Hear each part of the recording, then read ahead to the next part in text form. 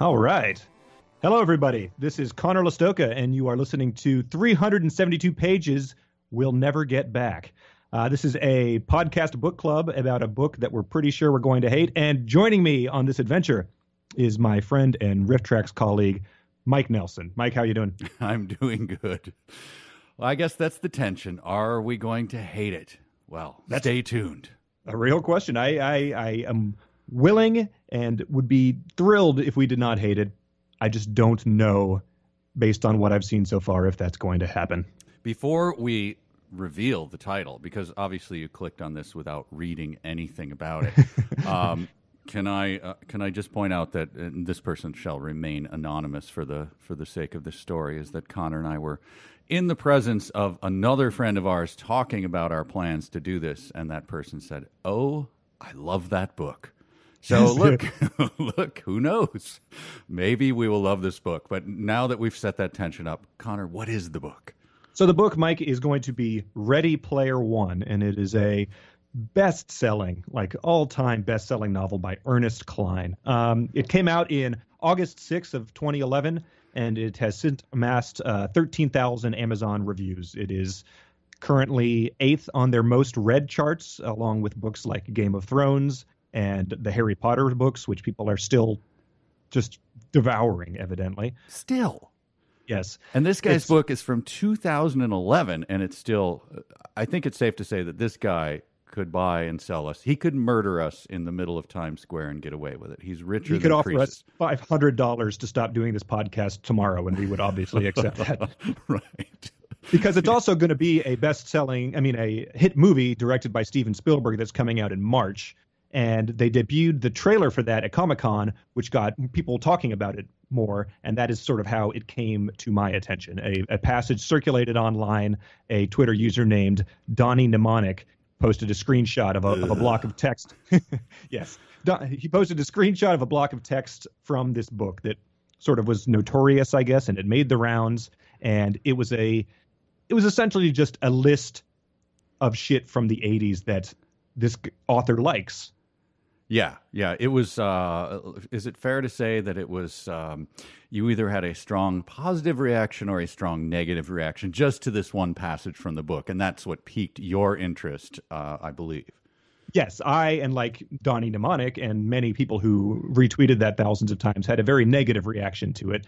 But like our friend said, and 91% of Amazon reviews have given it 4 and 5 stars, a lot of people had a positive reaction to it. So I think that by sort of reading it with you, talking it through, having people read along with us, we can maybe find out who these people are that like it, because so far that one person is the only person that we've met who has come out and admitted it. And we can find out who doesn't like it, and maybe how something that people are so vocally disdainful for becomes such a phenomenon.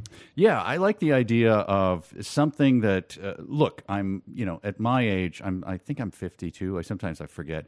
There are entire pop phenomenon that you lose track of. Now, young people, you will find this amazing, but it actually happens that certain songs or artists will just pass you by as you live your life. This is one of those, and I like exploring these big, giant pop phenomenons about which I am utterly ignorant. And so I am willing to be persuaded by this book. How about you? Are you going in headstrong, like I will hate it? I mean, I know that's the title of our podcast. Right. But look, that's where we're not, our cards are on the table. We will probably hate it. However, I'm open to it. Oh, I'm open to it too. And I was actually very surprised when I went looking for the sort of information about it, because this book does have positive reviews on Amazon, and based on everything that I saw on Twitter and people sort of making fun of it, that came as a surprise to me. But people evidently like it, and I would be more than happy if we spent the next couple weeks reading a book that I enjoyed as opposed to one that I was not a fan of, because we'll get to this in a minute, but we don't read many books, and it would be nice to sort of enjoy one that you were reading. Yeah, we're doing this on the basis of, like, it's not like we're doing a podcast about being flogged. Hey, maybe we'll like it. Who knows? Right. No, this despite our cynical title, we're actually we're entertaining the idea that we will be entertained by this. That's our tagline, by the way. I just wrote it. Nice. It's not going to be 52 weeks of lutefisk, nothing but lutefisk, where we're like, it's going to be the worst year of my life. I'm eating nothing but this horrible jellied fish. Right. But what we know about it now is mostly through reviews, right? Yes. And don't you have a little collection of reviews there, I believe? Yeah. So in the edition of the book that we're using, which has a sort of orangish cover, starts off with a bunch of blurbs from critics about it, and I just went through and highlighted some of the most interesting blurbs there. So right off the bat, I want to ask you: there are 20 blurbs at the start of this book, and what is your over/under on how many times the word geek shows up in those blurbs? Oh dear Lord, I hope it's 25, but I doubt it's. I don't know. I'm going to say 12.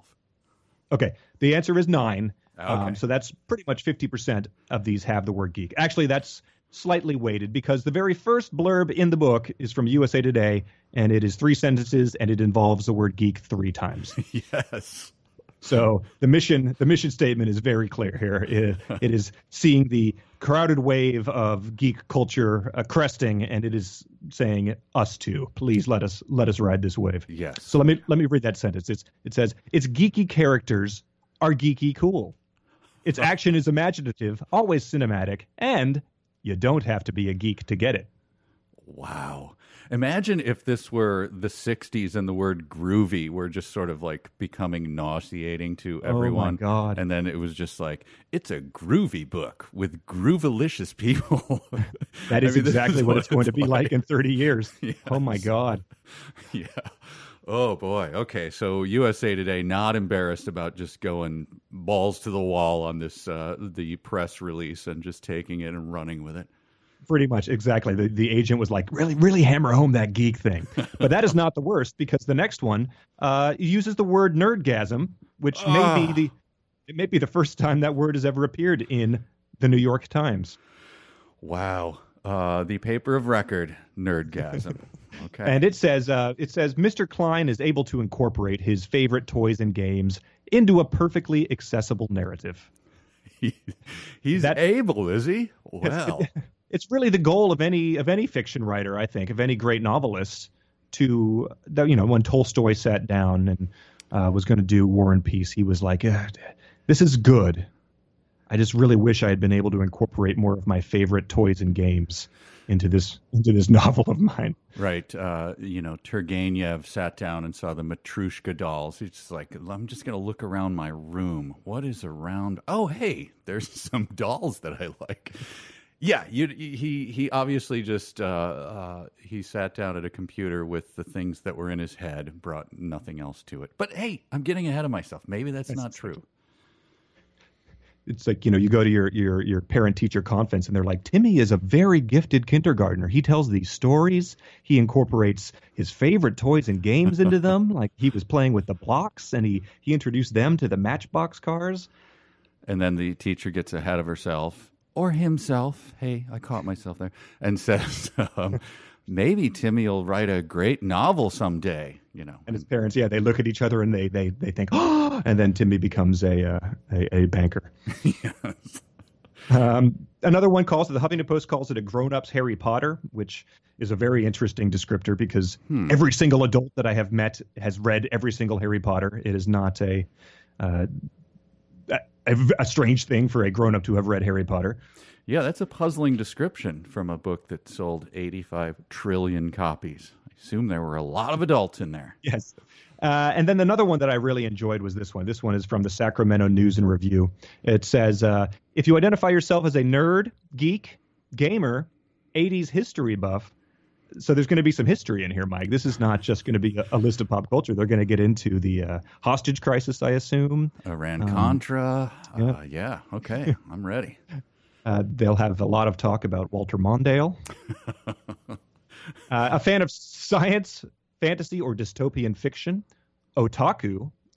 Do you know what an otaku is? Otaku. I think I was in Trader Joe's. I believe that's a new almond flavor, like a spicy almond that they have right at the counter. They're trying to push it. I believe that an otaku is essentially a Japanese nerd. And the sort of origin of the word was that this was someone who was so obsessed with their hobbies, be it gaming or anime, that they would stay inside, essentially a basement dweller. They would stay inside and pursue this hobby to the extent of their social life. Oh, so unlike the sporty nerds and geeks who are always out running marathons and sprinting and playing baseball games that we have in our country. Yes, they were not the type of geeks that are out toasting with cigars and telling ribald tales and slapping the table. Right. So then it keeps going, and this is my favorite one. It says, so dystopian fiction, otaku, 1980s movie fan. And that, again, is, just like the history buff. They say that if you're a 1980s movie fan, you're going to get this, but I don't think this is going to be delving into ordinary people or The Last Emperor. It is talking about a very specific subset of 1980s movies, which are, the geek movies of record. Sure, they're going to be doing like, my favorite movie, Local Hero, stuff like that, like the quirky independent films, I assume, right? Yes, there's going to be lots of Local Hero references. They're going to be talking about the uncle from Field of Dreams who causes the girl to choke on the hot dog. That's a very, very common geek reference. So, but yeah, it's going to be Indiana Jones. It's going to be Back to the Future. It's going to be Gremlins. It's going to be John Hughes movies, that sort of thing. If I could back up, I will give you all the money in my pocket if you can name the actor who played the uncle who watched the girl choking on the hot dog in Field of Dreams. It's the guy from 30-something, which is a reference that I should not have in my holster. And I want to say, I'll give you half credit for even coming up with that. That's great. Yeah. I want to say his name's Jeffrey. That sounds like you just saw someone's phone number on your phone and came up with it. No, his name is Timothy Busfield. All right. That wasn't something that I had in my... He if you look him up, he has a notorious Minneapolis incident about which I will say no more, but you can look it up online. Ordered a tub of lemon chiffon, I think. It's a little less whimsical than that. All right. Okay. Well, yeah, his place in Field of Dreams is grabbing his niece and shaking her to the point where he knocks her off of bleachers. So hey, all is forgiven 1 minute later, right? Yes. So those are the blurbs. It keeps going. It keeps listing geeky things that you're going to love about them. But yeah, people bought fully into this. One more I want to read. It's a guy from boingboing.com, a notable geek, sort of probably a founding geek website. But a guy says, the best science fiction novel I've read in a decade. I loved every sentence. Good Lord. Wow. So keep that in mind as we're flipping through. And we'll find some sentences that we'll parse out whether that was the one that he really loved as we go through this. We may quibble with him on a sentence or two, but yes. We shall see. Who knows? All right, so that's essentially what I've got so far. But like we said earlier, a book is a major commitment, and we're asking people to come along on this ride with us, because a book is not something that you just sit down and watch an hour and a half of and then you've experienced it. It's going to be something that takes a long time. And I don't know about you, but I'm not dashing off a book a week. No, I'm not. I read very slowly. But I read a lot of books at the same time, meaning like 4 pages and then I fall asleep, or then I read on a plane. So yeah, it is a commitment. And this is it's a medium-sized novel, I guess. It's not, it's not a Russian novel. It's not a novella. It's somewhere in the middle. Yeah, but so I thought it would be fun to sort of go through some of the books that we're not reading at the expense of Ready Player One, just to sort of, see what we could be experiencing. Yeah, I mean, I think that fits in with the concept and title of Pages We'll Never Get Back. So this is right. The things we could have been doing instead. All right, I'm game. So I found a list of the best books of the 20th century, and this is according to a site called Modern Library, which no one has ever heard of, but it's evidently part of Random House. So they did a survey of all the people that work there and probably journalists to determine the best books of the 20th century. So let's just run down these and tick off how many of these great books that we have not read that we will read Ready Player One before we ever tackle. Okay. I love exposing my ignorance to others. I'm ready to go. So number one is Ulysses by James Joyce. Absolutely not. Yeah, that's not a question. That's sort of just them, putting that up there. That book exists so that it can be the top of a list of books that people have not read.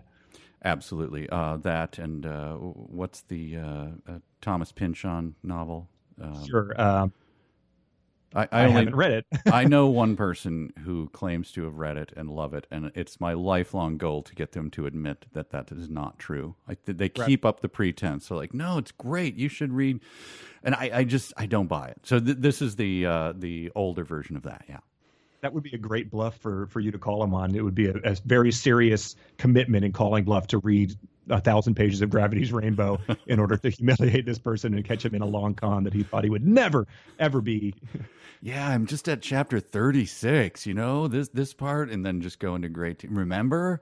Like, Just like just sweat make a every time he sees you. completely different plot for it and get them in. Yeah, I'm going to do that now that you mention that. So then, but yeah, Ulysses at the top of this is like if just every movie list was topped by like the Decalogue or something like that, just a long slog of something that no one would ever consider actually sitting down to watch. Yeah, like Showa or something being the number one, which by the way I have seen. I saw it over a course of like 10 days because it was available on Netflix or something, and so. But it's not a movie that you sit down and watch at the theater or something. I got to take a break. My sides are hurting from laughing. It's just all right. So number 2 is one that I bet my money would be that we both read, The Great Gatsby. Yes, yeah, I've read it within the last 2 years. Yeah, I have read it since high school, which is when a lot of these books are probably going to be coming up. But I read it after high school on my own and enjoyed it. The next one, however, is A Portrait of the Artist as a Young Man, also by James Joyce. I have not read that. I think I started it and tossed it away. But once I got into my 30s, I was like, life is too short to even read the books that you're supposed to read. But if they're boring you, like there's another one out there, and Exactly. so that was one of those. I'm sorry to say. So yeah, books. I mean, I've put down books that I have gotten into and realized were not for me, and I don't feel bad about doing that. I'm not someone who plods along with this. So the fact that we're committing to this Ready Player One is a decent commitment. Yeah, exactly. I mean, and we're all past the stage of, have you ever done that where I think when I was younger, people would say, have you read this? And sometimes you would say yes when you hadn't. But then when you're a little more mature, you go, oh, no, but I want to, which is like a weird thing. Like, who cares whether you want to? I'm just asking, exactly. Did you read it? Like, everybody wants to read, The Four Musketeers or whatever. But did you? I'm just asking. So now I'm old enough to just go, I don't know. I didn't read that. I'm fine with that. And I imagine that when someone does that with a book, it's not the same as, hey, have you seen the new Transformers, which I've done before? And then you say no, and then they still insist on sort of describing to you things that happen in it, which is one of the most puzzling phenomena. Like, I haven't seen it. That means that I have not expressed an interest in seeing it. And yet here you are talking to me about specific things in it as if I have, agreed that I have seen it and want to see it. So, yeah, people do that with ads with me, which drives me crazy. Have you seen that ad where that guy comes out? It's like, no, I haven't seen it. Yeah, it's awesome. You are not going to spend time describing an ad to me. I refuse. So let's just do these next 6 quick. We have Lolita. I have read that. Okay, I have not. Next one is Brave New World. High school, forced to, don't remember, don't care. Okay, that strikes me as being sort of high for not having read it. That doesn't sound. It probably just has important ideas in it, I would guess. Yeah. It's the other version of 1984, right? It's kind of a different dystopian thing. Yeah, roughly in the same group. Right. The Sound and the Fury by William Faulkner. Started it as a pretentious high schooler, never finished it, carried it around with me and hoped that teachers would notice. What do you think the ultimate book for the pretentious high school to carry around with them is? To my shame, I once had a hard copy version of, have you heard of Saul Bellow? He was kind of, I think he won Pulitzer a couple times. And I've heard of him because I believe he's mentioned on either Simpsons or Seinfeld. Okay. I carried around a large hardcover as a 15-year-old to a class with a teacher that I wanted to impress. A Humboldt's Gift, it was, and it's, I'm sure, unreadable to anyone under the age of 50 or something. And I carried it around to my shame And the teacher knew, of course, and like came up and tapped it and was like, "You really you liking this? You digging into this?" I was like, "I'm gonna start tomorrow." I think that there's a couple answers. I think that On the Road is probably a good one, like that. Art of War is a popular one. Oh yes, I see guys carrying that around on airplanes. We But get it, dude. The main answer is I've read it, I enjoyed it, and yet still when I would see someone at a coffee shop like thud Infinite Jest down onto the table, it was always just a little bit performative, it seemed like. Exactly. That's a perfect one. All right, so the next 4, Catch-22. Have not. Read other stuff by him, but not that. I have read a few pages of it. We tried to start another book club. Wasn't into it for whatever reason. That was the last time I tried to do a book club, though, so didn't even finish it for that one. Darkness at Noon by Arthur Kessler. Have not read it. Have not heard of it. I have not heard of it. I've not heard of that book or him. That is impressive. And he is in the top 10. Top 10 books of the 20th century. I think if you looked at a list of the 100 best movies, like that AFI list, you would have heard of at least every single movie on there. It's crazy to not know one of the top 10 books. Yeah, well, I mean, their number one is a book that no one's ever read, so exactly. I guess it makes sense. Then we go to Sons and Lovers by D.H. Lawrence, which I have not. I have not read any D.H. Lawrence, I admit it. And then Grapes of Wrath. I have read that. Okay. So I'm batting a solid 0.1 on that list. I would be below the Mendoza line. So that and the works of Shakespeare, you're eschewing to read Ready Player One. Wrong. And just for fun, whenever they did this Modern Library Random House list, they let the readers chime in. They didn't just let those elites determine what the best book of the 20th century was. The readers got to say. Oh, and I'm assuming it'll be right down the line the same, with maybe a few places jockeying differently. They rearranged Kessler and Sound and the Fury, but no, that is not. It is every single book is different. So I'm going to let you try to guess the first one, but I will give you the hint that the number 1 and 2 spots are occupied by the same author. I don't know, Tolkien. Tolkien is on the list at number 4. The Lord of the Rings is number 4. I will let you know another hint. This author, she has 4 books in the top 10. Oh, well, Harry Potter. What's her name? I can't think of her name. No, J.K. Rowling. Yeah. It is not her. And maybe just as one more hint, I am pretty sure that this must have been an internet poll. Okay. I'm stumped. Let's just come out. The number 1 spot, Atlas Shrugged. Number 2 spot, The Fountainhead. Of course. And Ayn Rand has the number 7 and number 8 spots with Anthem and We Are the Living. I read, I confess I read Anthem, which is very, very short. Okay. Yeah. So I did read that. I think I've not read anything, but so maybe embedded in those books is something that says, a founding tenet of objectivism is go rig online polls in order to get out. If necessary, change your IP address and vote again. Yeah. Yes. But then, so L. Ron Hubbard takes up 3 other spots on this list. Oh, come on. And then Mission Earth, which I assume is a sequel, and then Fear. So, yeah, the lists are slightly different. Wow. All right. Readers and critics not agreeing for once. But that's a good testament between the what we may encounter with this is that you might find people who are passionate about something, and they might be passionate not necessarily in a positive way. So I think that Ready Player One fans or Ready Player One haters might be just as vocal as these Ayn Rand fans. Yeah, and that's what we're hoping as we read through this. And I guess we hope that you join us on this journey. And again, ready to be persuaded, ready to hear what you have to say about it. Yeah, so I think that we should tell people, give them sort of an assignment, as it were. And the first 3 chapters of the book are about 40 pages. That includes an introduction, so I guess it's sort of 4 chapters. But if you want to get your own copy and read to the end of the 3rd chapter, that'll be what we discuss in the next episode.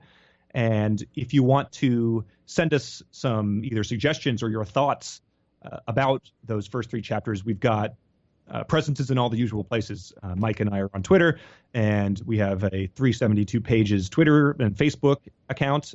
at 372 pages for both of those. And we've got 372 pages at gmail.com. So send us your thoughts as we approach that first episode. I guess this is episode 0, in which we just have laid out our mission. And the first one will be sometime in the next couple days. Yeah. And hey, people, how many podcasts give you a reading assignment? You know, this is a good thing.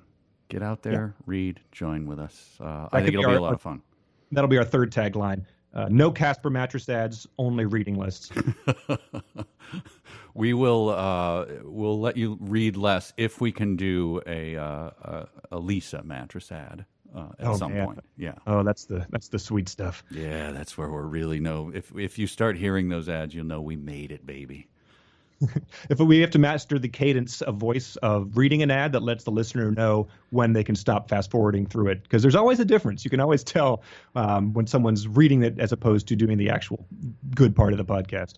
Yeah, and we promise at some point to get into those free meal, those food things where you prepare your meal at home and pretend like we've actually eaten them, and then we'll know we've made it. Perfect. All right, so I think that about does it for this first one. And yeah, please follow us along, and we hope you will take this journey with us as we read a book that we're pretty sure we're going to hate. It is going to be a ton of fun. Conor, I look forward to it. Thank you for, what do you call it, dragooning me, shanghaiing me into this podcast? Yeah, it's Shanghai. You're setting sail to the new world with me. I love it. All right, we'll talk to you next time. See you next time.